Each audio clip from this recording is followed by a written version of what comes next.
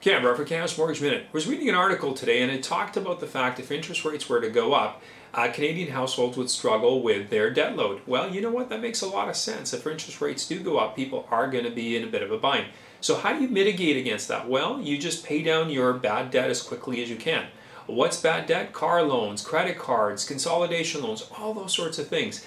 And the really good, efficient way to do this, and we can take a look at this for you, is wrapping it into your mortgage. Now, I know sometimes you hear it's horrible, it's not a great idea, and you know what? That's true. For some people, it doesn't make a lot of sense. For others, it can make a lot of sense, especially if you take a laddered approach and you've got equity in your property, because mortgage rates traditionally are considerably lower.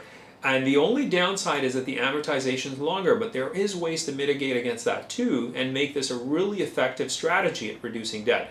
So if you're interested in exploring this further, don't hesitate. Give us a shout at the Auxilium team. Auxilium simply means to care, aid, assist, and support. We do that here day in and day out, and we look forward to helping you.